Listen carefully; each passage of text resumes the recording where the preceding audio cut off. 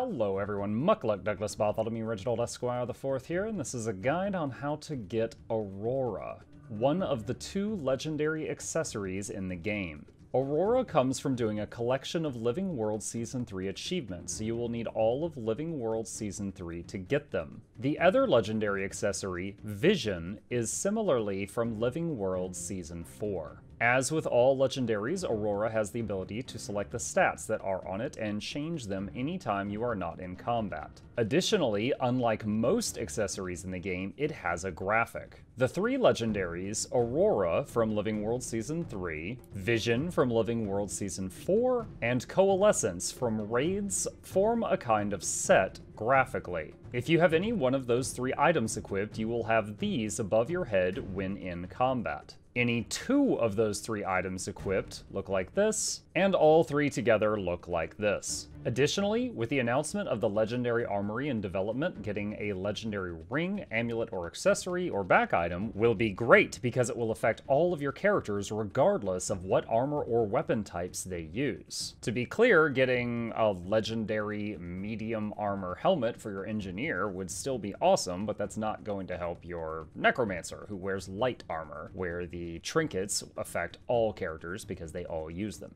This legendary can be obtained alone and is quite easy, but takes quite a bit of time. It has achievements and sub-achievements, collections and sub-collections, but you will get many rewards on the way to getting Aurora. I recommend working on a step or two each day until you are finally done, but do whatever works for you. Like most legendaries, we make Aurora by hurling a few choice items into the Mystic Forge. However, there is one item in particular that will be the bulk of your time spent on this project, so let's start with that one. I'm going to tell you now, early, you will need 21 Zunlai Electrum ingots later on in this project. If you are making them yourself, start now because it has a daily cooldown, or buying them off the trading post is also an option. First off, we need to get a Gleam of Sentience. This is a converter allowing you to trade Imperial Fragments, Bloodstone Dust, and Dragonite ore for loot and is quite handy to have. To get that, we need 4 things, and each of them could fill their own guide video, so I'm just going to point you in the right direction and tell you what you need to know. The Sentient Aberration. This is from the Token Collector achievement. Basically, you run around Ember Bay picking up slightly hidden coins. There are videos and guides already out there with all the locations shown. In my opinion, the only difficult to reach one involves doing the Chalice of Tears jumping puzzle. If you aren't confident in getting this one done, I cheesed it when I did it myself by using the prototype position rewinder so that anytime I miss a jump, I can just rewind and do it again. I'll have a link to my guide on that item in the description. Hiring a Mesmer to get through this puzzle is also an option. The second item is a Sentient Anomaly. It is from the Conspiracy of Dunces achievement. You basically find a bunch of books scattered around Bloodstone Fen. Just go pick them up, no big deal.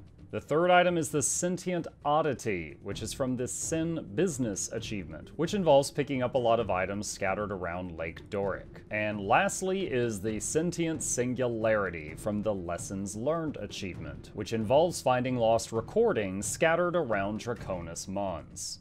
There is one that could give you pause, which involves using an Oak Heart's Essence, which is like a grappling hook to reach it. This can be reached with the Oak Heart's Essence Mastery, a Flying Mount, or Teleport to a Friend. Once you have all 4 sentient items, Mystic Forge them together to make the Gleam of Sentience. An insanely handy item all by itself, but it also will sell you a Sentient Seed, one time only for 1000 Unbound Magic. Once you have it, you will unlock the Aurora Awakening achievement. You can salvage the seed at this point, it'll give you some karma. Now at this point, we need to get 6 more items, one from each of the Living World Season 3 zones. Once again, each of these could be a video all by itself, but I am going to point you in the right direction instead of giving you 30 extra minutes of detail that I feel isn't necessary. Start with Draconis Mons Hero because it has a time-gated step. The Wayfarer's Hinge basically requires doing all of the hearts on Draconic Mons. There's 4 of them, and then buying an item off of the vendors there. There's 5 items you would buy per day in total because there is 1 vendor by the zone entrance. If you were to do this each day, it would take a minimum of 16 separate days of doing all the hearts here. However, you do get an Ascended backpack during this process. For the Searing Ascender achievement, just find someone at the end of the jumping puzzle in this zone and teleport to a friend to them. There are often people in the Looking for group doing this for tips because it's a popular location to park and alt at.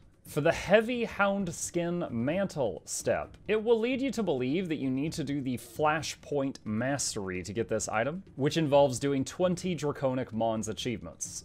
Screw that. You can also get it by doing the Draconic Mons reward track in PvP or World v World a single time. Much faster, in my opinion, unless you just really don't like those game modes. The other items for the Draconic Mons Hero can only be done in the way they are listed. Use the wiki for these steps if you get stuck. Bloodstone Fen Hero. The Bloodstone Crown can be gotten from the Bloodstone Fen reward track in PvP or World v World, or you can do the Out of the Shadows Mastery, which involves doing 18 achievements. The other items are obtained only as they are listed. Ember Bay Hero. The Dragon Scale Epaulets can be obtained from the Ember Bay reward track, or from doing the Rising Flames Mastery and its 23 associated achievements. The other items on this list can be obtained in only one way, as they are listed. And yes, gosh darn it, you have to do the Chalice of Tears again. It is not retroactive. Bitterfrost Frontier Hero. The first item, the Glacial Gauntlets, can be obtained from the A Crack in the Ice Mastery by doing 21 achievements,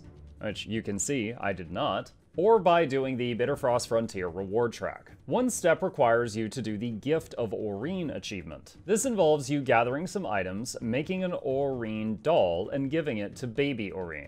You get to keep the Aurora mini after doing this, and it is adorable. The other items are obtained only as they are listed. For Lake Doric Hero, the White Mantle Elite Guard Mask can be obtained from doing all 28 achievements for the Head of the Snake Mastery, or by doing the reward track for Lake Doric. Norin's Survival Kit is from Norin's Safe Room, which is a mini puzzle all on its own. Link is in the description for that puzzle if you need help getting through it. The Seraph Protector and the Savant's Staff are both bought from heart merchants in Lake Doric. You have to do the hearts anyway for their own achievements. Make sure to buy those items while you're there to complete those steps for a second achievement. Getting both of those done at once means you won't have to come back later. Siren's Landing Hero. Last one. Holy crap. Mursat Brogans can be obtained from doing 36 achievements in the One Path Ends Mastery, or by doing the Siren's Landing reward track. For Supporter of the Gods, purchase any one of the awesome transforming backpacks from a heart merchant in Siren's Landing. The other items are gathered as listed and have no shortcuts. When you gather all of these items, you are past the hardest part of finishing Aurora, but there are more steps to do. You will get a Gift of Valor, save that for later, and you will unlock Aurora 2, Empowering. Time for those Zunlai Electrum ingots I mentioned earlier. You're gonna grab those ingots and travel to 21 different locations with them. The locations are in the description below if you need it. Once you are done with your long lap around the world, you will get a Spark of Sentience. This part will take significantly less time than anything you've done up to this point. Whew, I wonder how many of you made it this far. Forging time! The first item we need is a Mystic Tribute. Used in many legendary crafts, this is just a mountain of materials that you can save up or buy and then forged together. The second major item is a Gift of Sentience. We need a Gift of the Mist. The Gift of Glory is bought with Shards of Glory. These can be found on the trading post. The Gift of War is bought with Memories of Battle, also on the trading post. A Cube of Stabilized Dark Energy, which is crafted. And lastly, a Gift of Battle. You have to do World vs. World for this item. Next, you need 100 Icy Runestones from the Norn with a monopoly on the market. So this is 100 gold that can't be gotten around. The Gift of Valor from the achievement we did earlier, and a Gift of Energy, which requires a level 400 Artificer on on your account. It can be any one of your characters, due to the gift being account bound. Slap together a whole bunch of dust that you either gather or buy to make this. All of those combined makes the Gift of Sentience. Next is the Gift of Draconic Mastery. You need 250 of each of the 6 Living World Season 3 currencies. You may have gotten this already without really trying while you were doing all the other stuff. I also recommend daily farming of someone's home instance that has all the nodes. That gets you 3 of every currency, or 9 in the case of the pearls, every day for very minimal effort. Those currencies combined give you the Gift of Bloodstone Magic and the Gift of Dragon Magic. The Bloodstone Shard is purchased from Miani in Lion's Arch, and 1 crystalline ingot. This usually means you have to peek into Dragon's Stand for a crystalline ore. You get a few dozen of it each time you do a meta and open some of the pods. The last item you already have. It is the Spark of Sentience from the earlier achievements. Throw the 4 major items into the forge, and you've got yourself an Aurora.